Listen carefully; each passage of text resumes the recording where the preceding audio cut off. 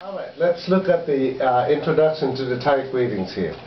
First, you need to know that the male and female has different particles for polite particle endings.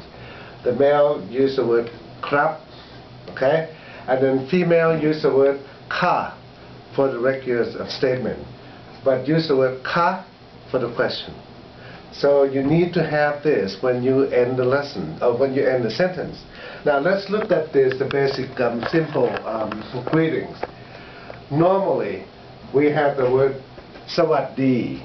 That can be hello or goodbye.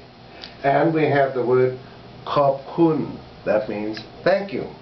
And we have the word mai pen rai. That means never mind, you're welcome. When people say khop kun to you, you need to say mai pen rai.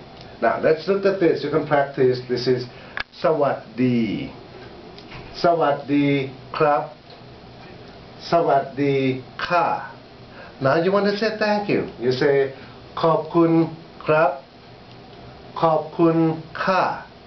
When people say thank you to you, then you might want to say mai pen rai krap or mai pen rai ka.